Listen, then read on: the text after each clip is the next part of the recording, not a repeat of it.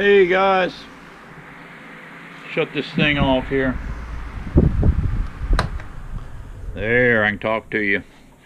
Yeah, you can bake bread out in this barn here. Look at my temperature in this barn here. I got one here. It's got a little probe hanging here. Little Mickey Mouse battery one. 101, 101.8, 101.5, 102. So basically the same. This is the controller for the unit. Now, my son and I started on this thing this morning about 9 o'clock. And we got about 2 hours in it, but then the rest of the time, that was putting all the goodies in here. Rest of the time was test driving it. And what we found, I bought a ceramic reptile heater. This is ceramic, this is porcelain, and then the reptile heater element was porcelain. That was total overkill for this box, total. That is a little standard light bulb, 40 water. This thing, guys, I've got my temperature set here where I want it to peak out at 94 degrees. Right now you can see it's 101 in this thing. That's what it's in here. So it wouldn't work. But guess what I got? This is my old taxidermy shop here, and this is my workbench. I'll be doing grafting right here. Some of my stuff came in today. Yeah, I'll be doing my grafting right here. And but we've got to get this changed out. This thing fried. It ran about 3 years, and it kept this little building here. It kept a decent temperature, working temperature in here. But I've got to get this thing. What I'm going to do is jerk this thing out here and put a new wall unit in.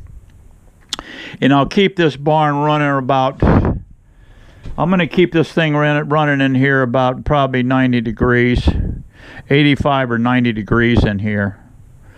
And that way, you know, it can shut down and fire up and just keep it just a good temperature for grafting and all that.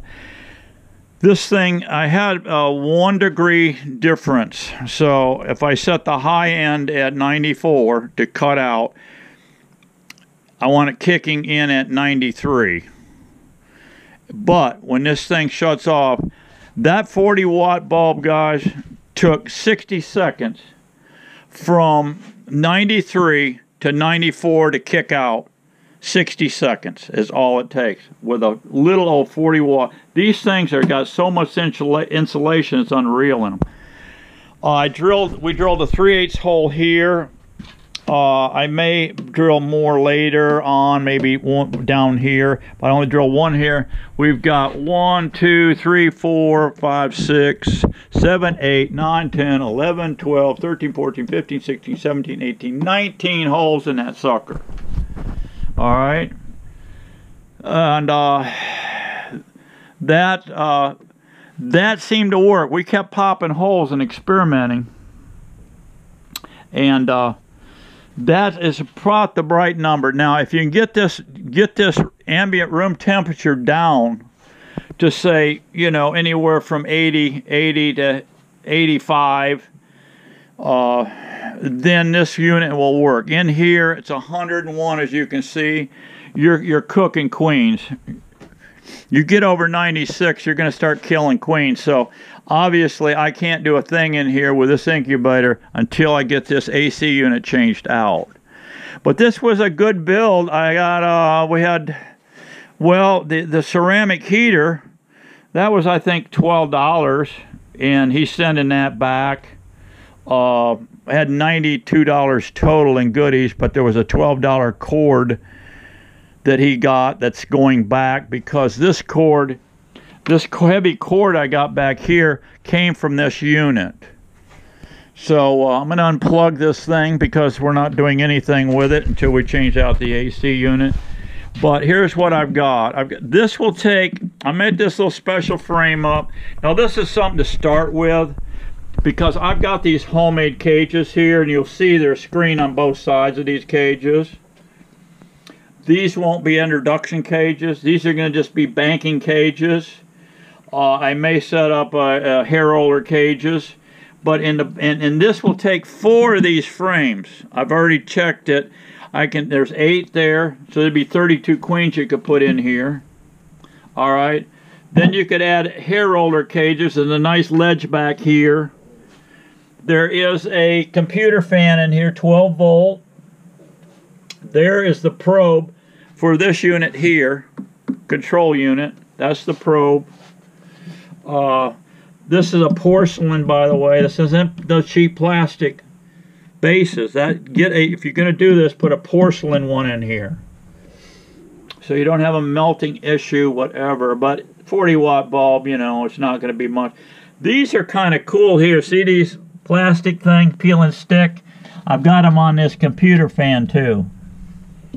And we'll see how they go. That one just loosened up there. They may not work. The heat may loosen them up.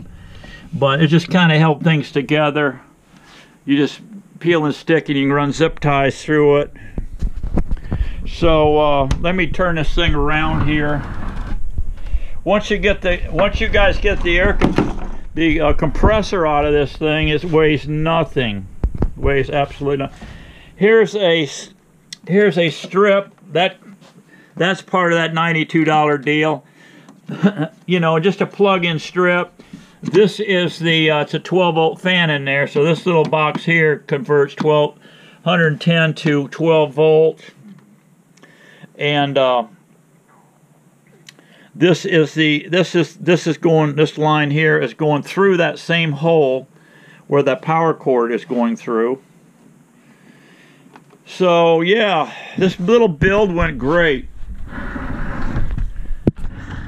For a small-time guy, you can raise all the queens you guys want with a little unit like this. It worked out fantastic. See, and right here is where the old control was, thermostat control for the wine cooler. And so we popped the main line through to this bulb, and what we did is cut the wire, spliced it, and passed it through these small holes here. This is actually made for a cutout in a ceiling. And so you just needed the 2 wires for that. Very simple build. There's the computer fan. It comes back down here and punches through that hole and goes back around over here to the back to the other thing. So once your strip, you got everything plugged into that, you plug it into this leg here, and then this leg coming out of the unit goes into your wall. Very simple rig. And so that's the build. Thought I'd show you that. She's going to work fantastic. I just was really surprised at the R factor on these things. And it took, once it built up to, it only took 60 seconds for that thing to heat this box up to 94 degrees. And the light went off, and it took 45 minutes for it to even start clicking down, for it to even start coming down. But we were in a 90-degree garage when we were doing this thing. It was 90 degrees in that building. So, you know, you'll have a little bit more action when I get this AC unit running. And you want it fairly hot, so you know, it's just to knock off the heat in here. Now, I could rip this thing out of here, take this fan, put maybe 1/4 inch hardware cloth on that and let it blow out, and then come to this window over here and crack this window open and let it come through. It may drop it, but I don't think it's going to drop. It's just too hot here in Florida. It's like yeah, it's like working in hell heat.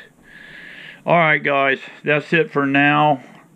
I'm going to demo this AC unit and get my tape measure on that thing, and then maybe take a trip to Lowe's, see what they got down there to throw in this hole and get her cooled down, buddy. Catch you on the next one. Be happy. Be strong, because we got to keep getting her on. See ya.